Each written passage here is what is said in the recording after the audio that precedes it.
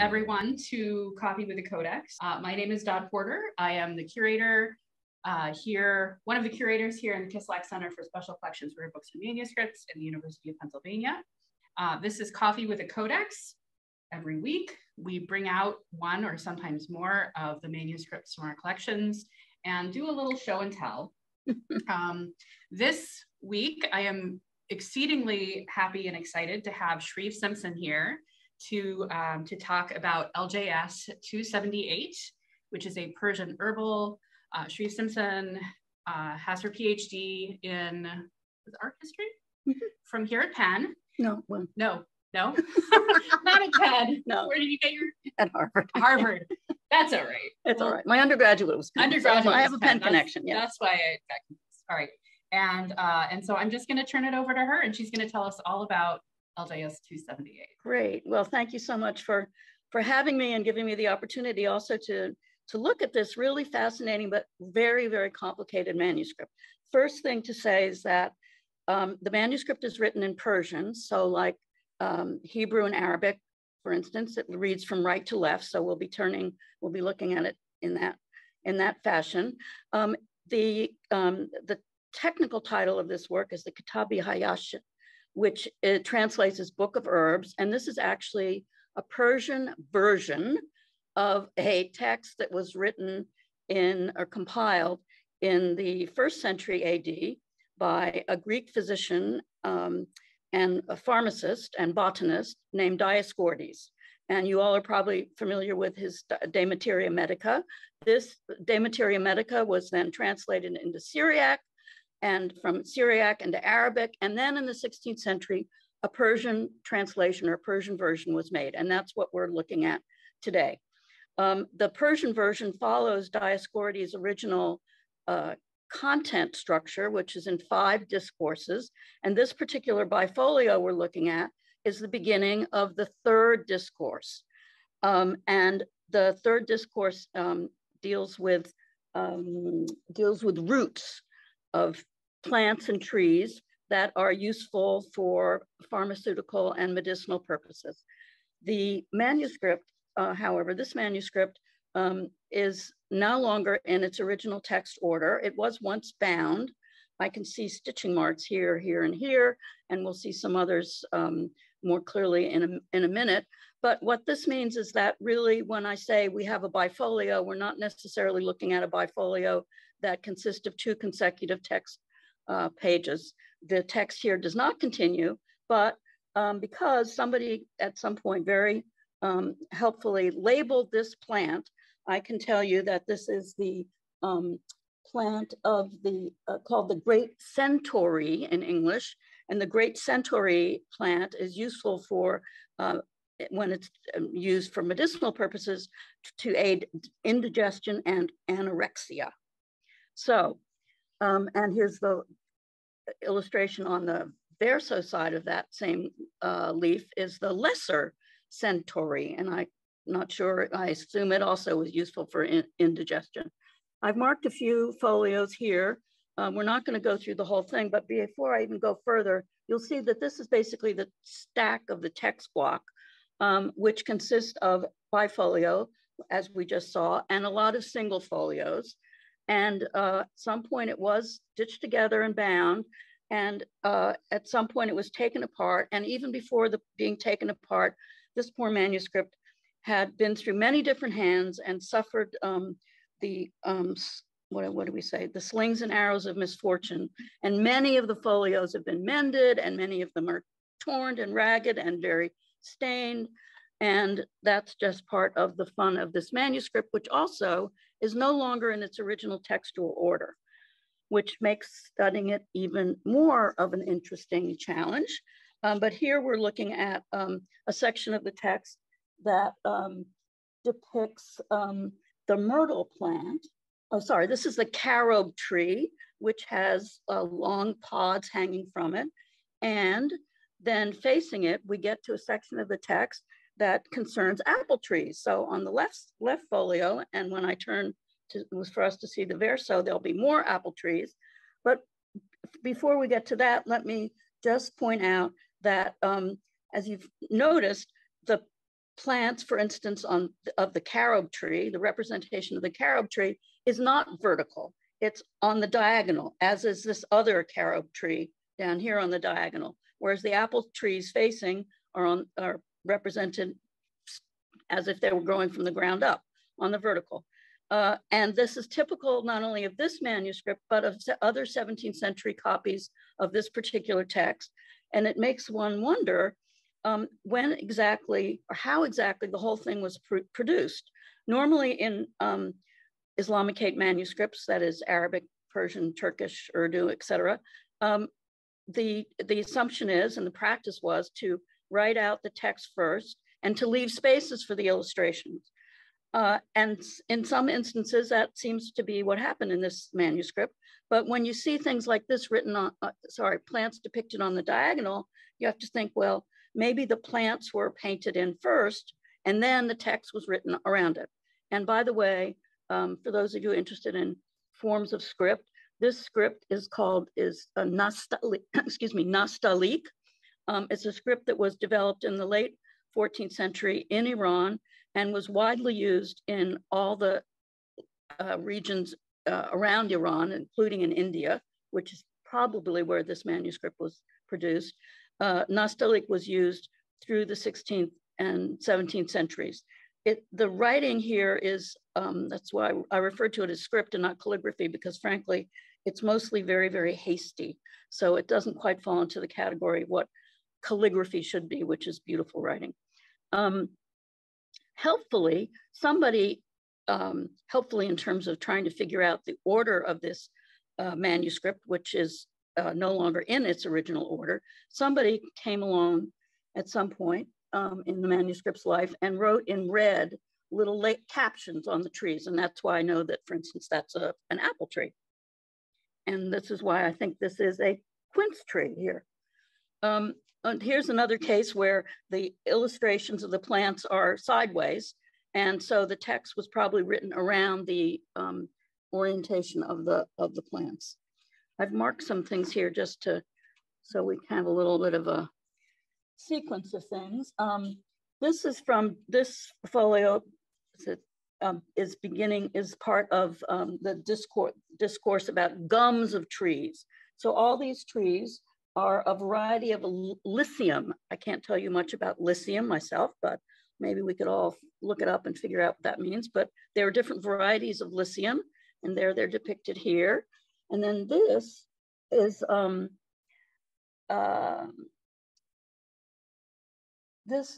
yes, a cistus tree, and it is, this lower one has the property of a certain kind of a gum that was collected in mounds and was rubbed against the legs and beard of goats. I'm not quite sure why, but in this case, there was this little snake that was added here to give the indication that it had a kind of a relationship with other parts of the natural world.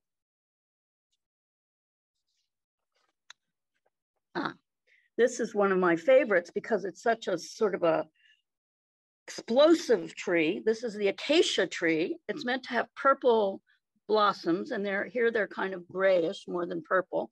But this sort of beehive looking thing underneath it is actually the pod of the acacia tree. And all of that is very helpfully labeled in red. As I said, the ones that are closest to the plants and trees themselves were probably added by other readers of the manuscript, not the original maker of the manuscript. Oh, here's a wonderful case where it got sort of, the portfolio got kind of chewed up. And so here we're coming again. Let me repeat if I didn't clarify this at the outset. The text block of LJS 278 is not in its original text order. So we're going between all of Dioscorides' discourses. And here, this is a folio that happens to come from discourse, Discourse 1, the fruit of trees. And the rubric here, which was part of the original text, tells us that this is begins the section to discuss pomegranates.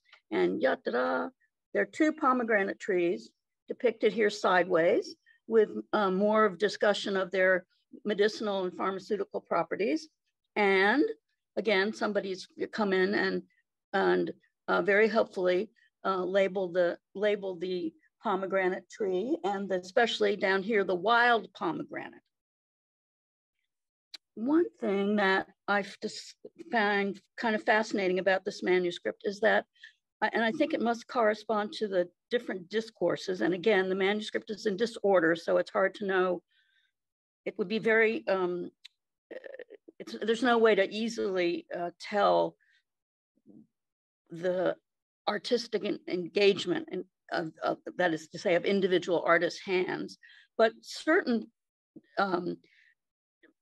representations like these pomegranate trees, there's the very clear and very firm use of pigments and outlines of the leaves, and very clear, very symmetrical depiction of the root systems. But then some other parts of the text, and here we're in a section of aromatics or herbs. The representation is much lighter and looser, and it makes me think that there was a different mode of representing like trees versus the mode of representing herbs. Oh, here's a case where really got a huge tear in the middle. So very sad. Now, I'm just going on through my little tabs here. I missed one, but we'll go to 7, which is a section, a very nice section on roots and herbs and roots from Discourse 4. And none of these are labeled, but comparing this text with other manuscript copies of the same text, I think I've been able to identify, and anybody who wanted to spend a lot of time, which I didn't have, to read very carefully through all the Persian texts would probably confirm that this is something called rough bindweed. And then there are 2 species of water chestnuts, wild beet here, and another interesting plant called barrenwort on the other side. But speaking of reconstructing manuscript, if one really wanted to do a very serious study, one could be, it would be helpful to take note of things like up here, if you can see this is a pigment offset of another illustration that probably came in between these 2 what are now facing folios. So there was another plant on another folio that fell in between that was probably also part of this discourse of herbs and roots. And here also you can see very neatly where the stitching marks were, the original stitching, or maybe not original, but because the manuscript could have been collated and stitched more than once. Here is the, I love this one with this great red bulbous root. This is something called bird's foot or barrenwort. And facing it is another poppy-like plant, which I've yet to identify, but particularly interesting the way this is depicted with a lot of 3-dimensionality and shading in the what looks like the poppy flowers, and a very careful delineation of the veins of all these leaves in different shades of green. It is 1/4 past. All right, I'm moving right ahead. Thank you. Sure. While you're doing that, yeah. I want to see if I can zoom in just a little bit more. Let's see, to get just a little bit more centered on. Let's see if we can do this without getting too much in your way. Just get a little bit more of a. There we go. I'm standing at the top of the camera, so I'm doing this backwards. Do you want to stand over here? No, I just need to. There we go. I just want to get a little bit of a closer view. Is that going to be too much in your way? No. Okay. That's okay. Okay. There we go. Let's try that. Okay, and while we do that, I'm going to skip ahead since I knew this would happen, then I would get excited about talking about things, but I do want to be sure that everyone gets to see some of the other non-plant images in this manuscript, because there's a whole section, one of the discourse 2 is about living creatures. And here we have, let me move this. Here we have cockroaches up at the top, and a mountain goat, a ram, and a bear down at the bottom. So there's several mountain goats and rams. I haven't figured out exactly what that is, but presumably all these animals could have some aspect of them, their flesh, for instance, or in the case of the cockroach, maybe their shells would have some medicinal value. The backside of this folio also has a fox, a donkey, and a stag. And last week, when Dot showed us an anthology of prose and poetry, she mentioned and drew attention to a place where somebody had, maybe in either doing an initial letter, I think it was, had dripped his red ink all over the place. Well, here's a case where the artist let his brush just kind of fly off, and where part of the brown from either the fox or the ass ended up in a sloppy manner. I've mentioned that the manuscript is in in very bad shape, and that also extends to some places where my tea or coffee was spilt on pages, and then somebody tried to blot them off, and so that's why part of the ass, I think, and the text underneath him has been rubbed off, because it was trying to dry it out. There's another interesting living creatures, and that's my tab 18. Let's see if I can find that. Oh. I don't see tabs here. No, that's 22. Go through it this way. All right. Oh, here, while I'm looking for 18, well, Dot's helping me look for 18, these wonderful section of very bulbous plants. And again, notice how the plants are kind of all over the place, which makes me, in terms of their positioning, which makes me think that you find it? I found it. You found it, good. That makes me think that the plants were drawn in first, and then the text was written around it. And here's a perfect example where the plants were drawn in, and you can see even some underdrawing here. And then the text was written in the middle, and the text, that's written surface was, these lines of text were then outlined in rulings, and the rulings actually go over the leaves of the plant. So that helps us to understand the sequence of illustration. Here's another section of living creatures,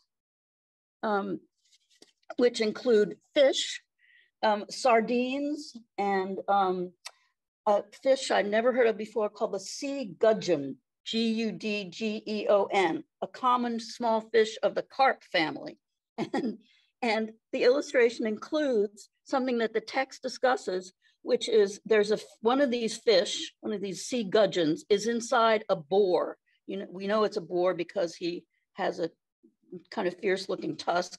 And apparently, according to the text, when these two are, I presume, killed and cooked slowly, then the end dish, if you will, is useful as an antidote to dog and serpent bites.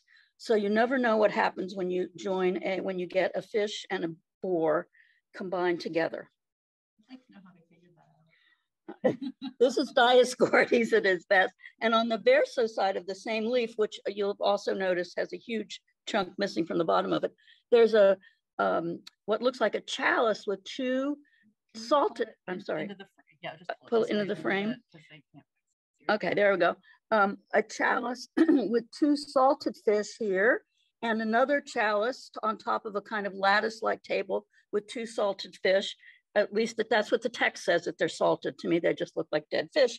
And those are to make midi, which is a fermented fish sauce. And a fermented fish sauce presumably also has some very useful medicinal properties. If I can get to 20, here's 22. Let's see what happens with 22. Oh yes, here's the 22 is my marking is from Discourse 2, which depicts cereals. And this, oh no, this is, sorry, this is not cereals. This is sumac. This is the representation of sumac with a gall knobs on the sumac tree. Here's something that I've struck me and I have no explanation for. And the margin here, it looks like almost like a wallpaper, kind of a textile pattern has been drawn in the margin. Perhaps there's some interesting explanation. There's undoubtedly an interesting explanation for that. So now how are we doing on time? We have 8 minutes. And I'd like to have a couple, there's some questions. So okay. If we have a couple minutes at the end, I'll let you know. Yeah.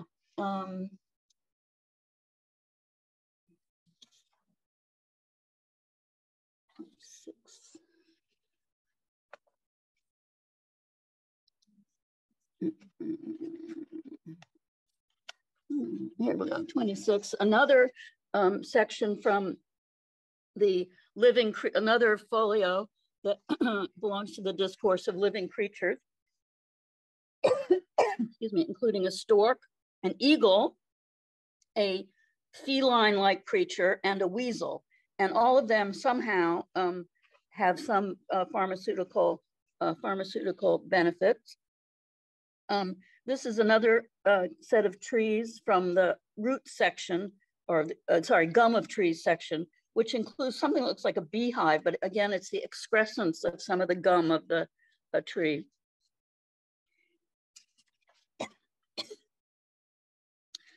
Finally, something we all can identify, I think, a rose bush. So roses have also their medicinal and pharmaceutical properties. Here's a beautiful rose bush. And on the verso of this folio is the yellowberry buckthorn and possibly a red rose. At least that's what the labels say, but I'm not sure exactly. In the Eastern Mediterranean, where Dioscorides was originally collecting and describing plants, whether or not the red rose actually had yellow blossoms on it, for instance. And finally, since we definitely don't want to miss this and want to have time for questions, to answer your questions, 44. I'm so sorry, everyone. I'm just getting over a cold. 44 is the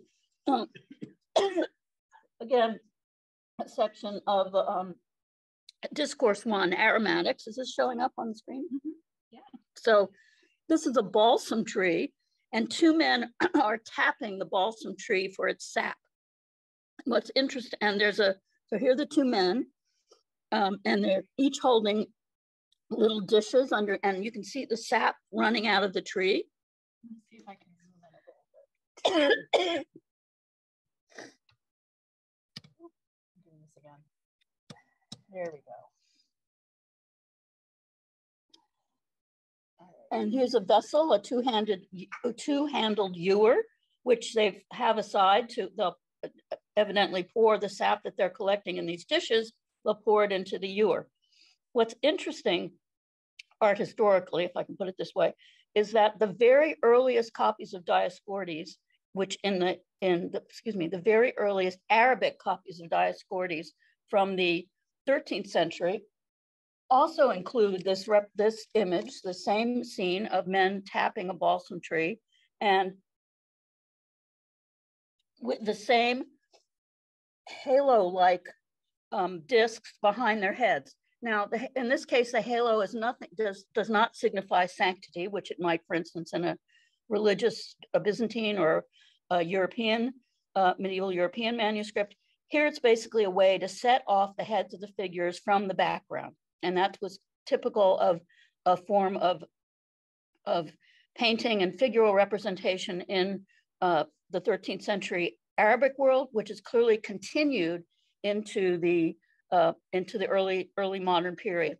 Sadly, what's happened also in these, in the case of these figures, is that their faces have been kind of rubbed and scrubbed, so that their features are no longer clearly visible. And finally, the very last image.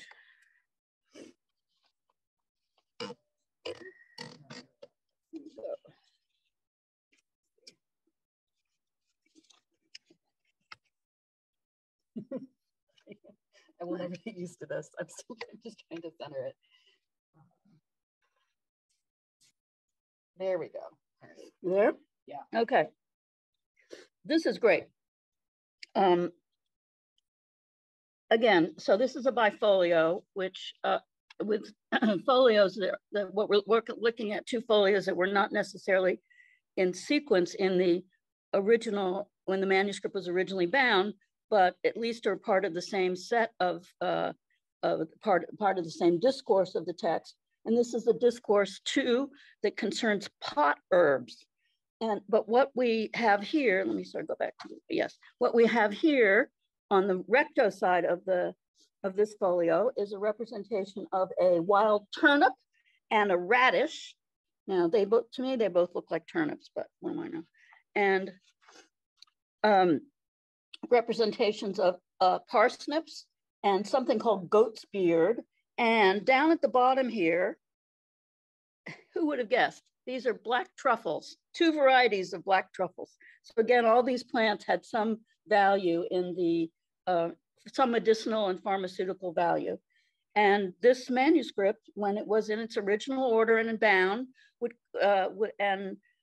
clearly have been used as a kind of reference work for maybe a pharmacist or a doctor, somebody who wanted to take advantage of the scientific knowledge that has been passed down from centuries. Really, again, to reiterate, the text originated by Dioscorides in the 1st century of the Common Era, and we're looking here at a manuscript that was made probably in India in the 17th century of, again, our era. So there's a whole sort of trans-global and continuing interest and use of this particular text.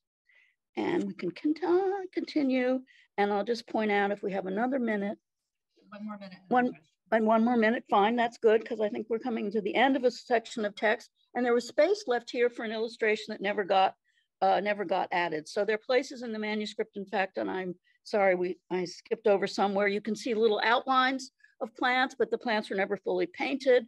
So the manuscript, I think, was sort of always a work in progress. And now, as in the collection of the Kislak Center at the University of Pennsylvania, it's definitely a work in progress in order to try to figure out what the original order and structure of the manuscript was and what's missing. Yeah, and I'll say there was actually a question earlier about if this has ever been reconstructed, and I said no. We were talking about that earlier. Yes. But if there is somebody who is interested in doing that, I think we have tools that can help you do that digitally. And so talk to me, send me an email, because that would be just an amazing project for a student or for anyone who can read Persian and is interested in tackling. Oh, well, good. Look, aren't I lucky? I turned over. So here you see, these are the original, the equivalent of the underdrawings of a plant, of a series of plants that then the artist or artists would have filled in with color and completed, so that they finally looked like something like the plants on the facing page. Just also a point of interest for those of you who are keen to see other examples of this same manuscript. There's a bifolio from the same manuscript in the Freer Gallery of Art that's part of the Smithsonian Institution in Washington. There's one in the Ashmolean Museum in Oxford, and also a collection of the late Howard Hodgkin, which I understand is has been acquired by the Metropolitan Museum of Art. So there are other, when this manuscript was disbound and taken apart, its leaves were began to be dispersed, which is, I'm sorry to say, a very common fate for Islamicate manuscripts, but the Schoenberg Institute here is very lucky to have what was the bulk of this manuscript, 172 leaves of it. So great, thank you. Welcome. So it's technically time. So if anyone who has to leave, please leave. But I am going to pass along the questions so you can answer them, and they'll be in the video when we post it on YouTube. So if you have to run, you can catch the questions. Okay. Okay. So our first question is from Vivek. Dear Shreve, thank you for this initial study of the manuscript. I am curious if you see any variation from the Arabic version of the text. Variation textually, variation textually, I don't know. Variation artistically, yes, I think there is quite a bit of variation. But to answer that fully, Vivek, one really has to do a kind of comparative analysis.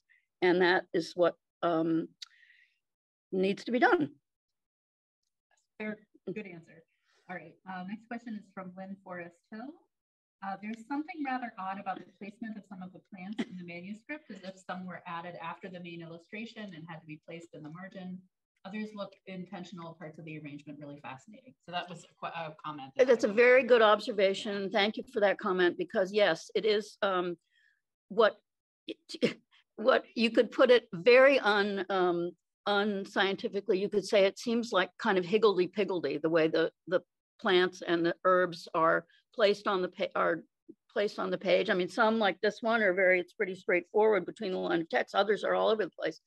I suspect that those were copied from another copy of the same text, and the other manuscripts of this same text that I've seen in reproduction only, in partial reproduction only, also have plants placed at odd angles. So it seems to have been part of the, if you can put it, the visual tradition or the artistic tradition or the scientific tradition of this particular text. Right. So the next question I think is related. This is from Molly Stotheim. How typical is it for illustrations in Persian manuscripts to break out of the frame, the box around the text? It's very typical from the 16th century, late 15th, 16th century onwards. And what we often see, but not so much in this manuscript, is that the ruling lines that enframe the written surface then stop for whatever part of an illustration is projecting into the margin. But margins did become part, if you will, of the picture plane, the compositional plane of Persian manuscripts in the early modern period. And our last question is another one from Vivek. Would you agree that several of the stylistic features, the scale of the book, the lack of a colored ground for the pictures, etc., are archaizing? To me, this is what makes the use of nastalik seem quite odd for a scientific manuscript, as in it is out of step with the other and archaizing features. I think that's a good, very good observation. And I would say that this manuscript was made as a reference book. And so it was done, and the nastalik script is written very, very hastily. So